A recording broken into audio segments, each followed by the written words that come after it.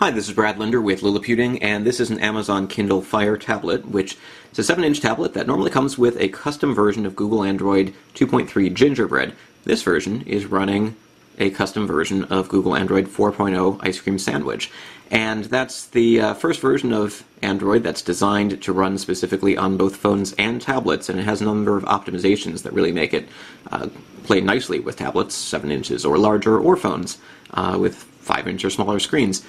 This particular version is an early build that has some bugs that still need to be worked out. It was released by Jackpot Clavin, who is a developer, the first person who ported CyanogenMod 7 to run on the Amazon Kindle Fire. This is based on CyanogenMod 9, but there's some major things that are not working yet. I'll show you the main one is that although you can go to a file browser and take a look around at file browsers being a little bit finicky, you can look at what's happening on the SD card, and you can go into the settings on your device and also look at the SD card. And there's not an actual SD card, this only has built-in storage, but part of it gets treated as an SD card.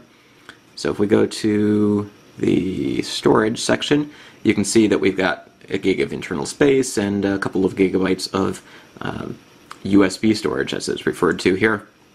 When you want to actually use different applications to do things like download, you get an error message that says an SD card is required to download files, and that's because the applications in the system are not really recognizing it as an SD card proper. So a lot of applications are not going to run correctly until that bug gets fixed. And the reason Jackpot Clavin actually released this build of Android 4.0 is because he's looking for help from developers and hackers who might be able to figure out ways to fix that SD card error. That said, it gives us a pretty good look at what Android 4.0 looks like on the tablet, and it looks pretty good. As you can see here, it supports widgets and applications on the home screen. Scrolling is pretty good. We can launch other applications.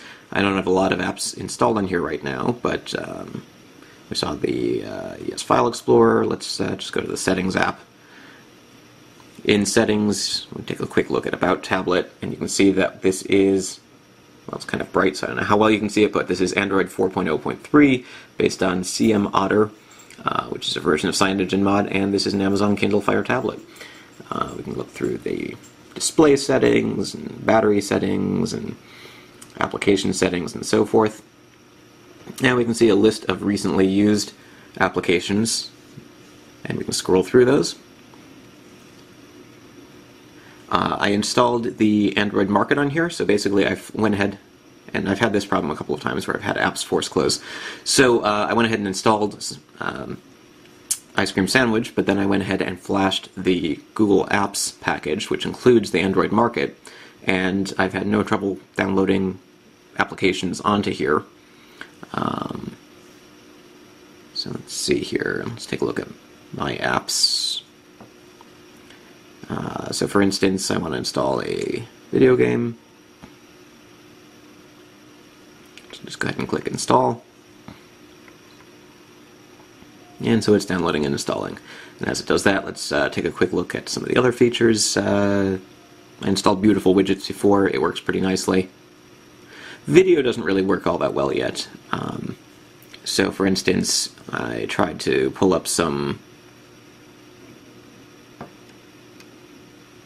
videos from YouTube, and it takes a while for them to start playing, and then once they do play, there are some graphical glitches.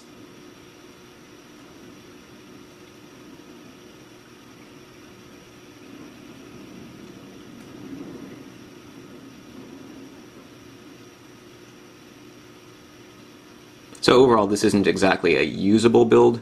So you can see it just sort of skipped right ahead to the end there for some reason. So this isn't really a fully usable build of Android 4.0, but it shows what the operating system is going to look like. But certain things do work pretty well. So for instance, I went ahead and loaded the game here. And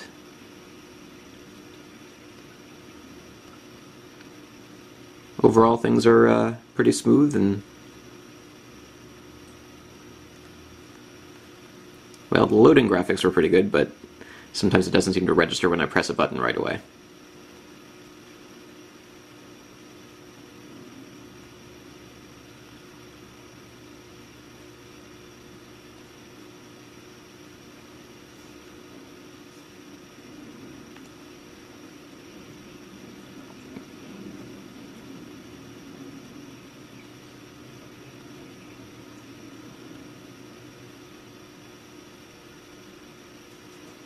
So there you go.